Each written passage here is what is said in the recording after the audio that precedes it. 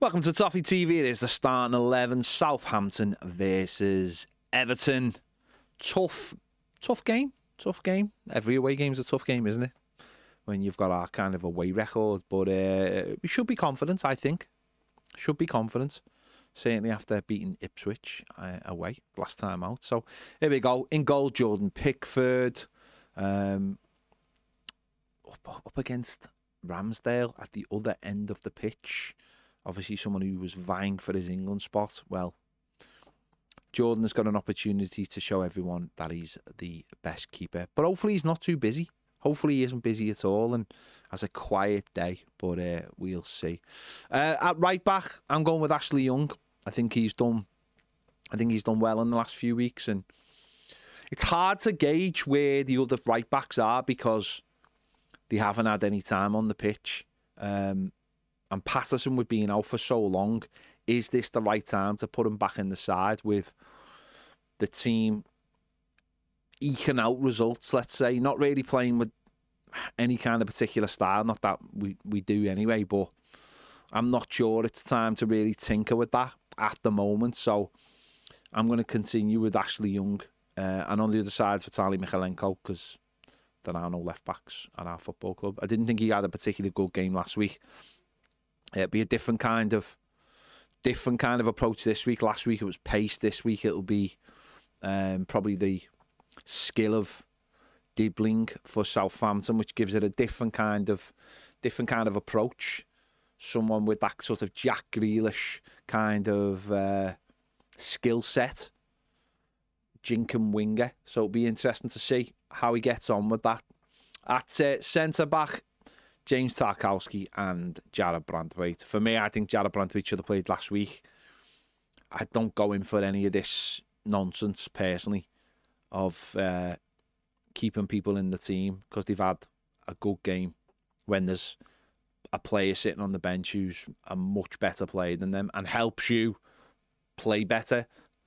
Jarrad Branthwaite is better in the air. He's better with his feet. He's got more pace, so he allows you to play up the pitch a little bit. He's got that recovery pace. To me, it's just a case of, I understand when two players are similar and one's got the shirt, one's trying to get the shirt, I fully get that.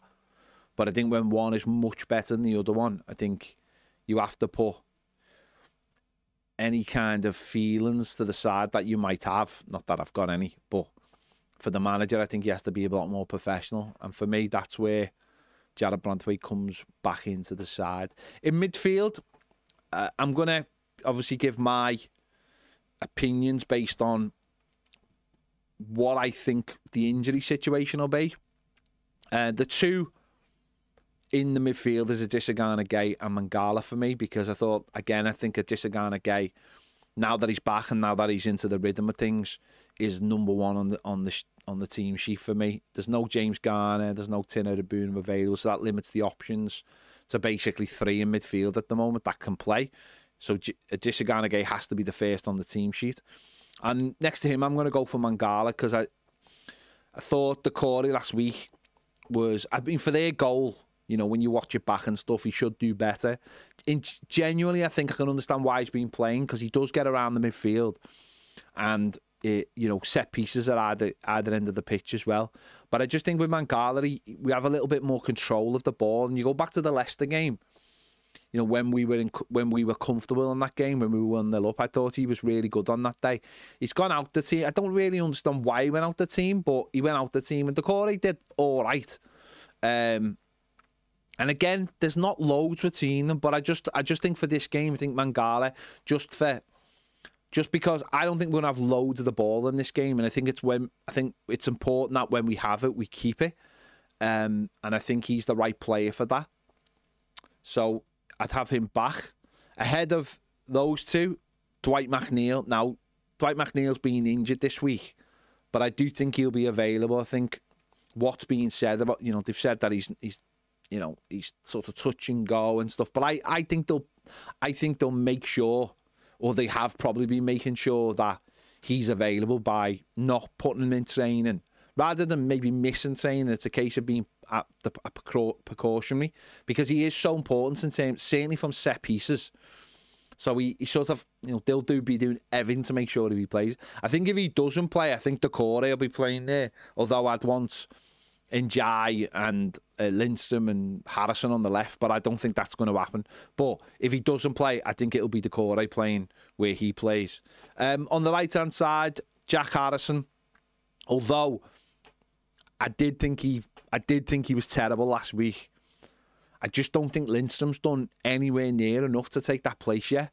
And I think in an away game where you've got to know what you're doing defensively, I'm not 100% sure Lindstrom understands that. He came on for Harrison and he didn't do much, and he hasn't really done much. Maybe he is one of those players where you go, he needs 3 or 4, 5 games in the side, playing week in, week out.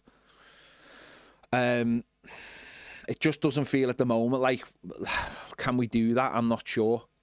I don't know, but I'm going to go for Harrison. And on the left-hand side, of course, Njai, who had a slightly quieter game last week, but obviously we saw him the last away game, and he was very instrumental in Everton getting the 3 points that game. And up front, Dominic Calvert-Lewin. Of course, I've seen loads of people saying Bettel should start now that he scored, but I don't think Bettel's at that level yet. I think he has moments in games, and I think we have to find a way to get him off the bench more often, and we have to find a way to get him playing up front with Dominic Calvert-Lewin more often as well, because I think that's a threat. They can be a handful. But at the moment, I just don't think, certainly in a game where you're not going to have a lot of the ball either, and don't get me wrong, that doesn't mean that Southampton are going to dominate us, but they're going to dominate the ball. I mean, at times last week at the Etihad, they had more possession than Manchester City. They do dominate the ball. It's what they do with it.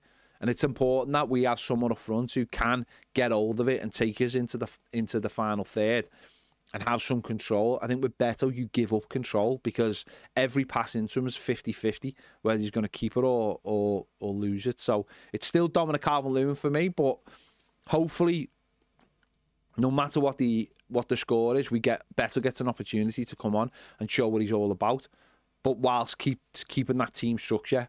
So let me know your thoughts in the comments anyway. That's my team to face Southampton on Saturday. Let me know. Make sure to give this video a like. Subscribe if you haven't already. Check out the match preview with Baz and myself.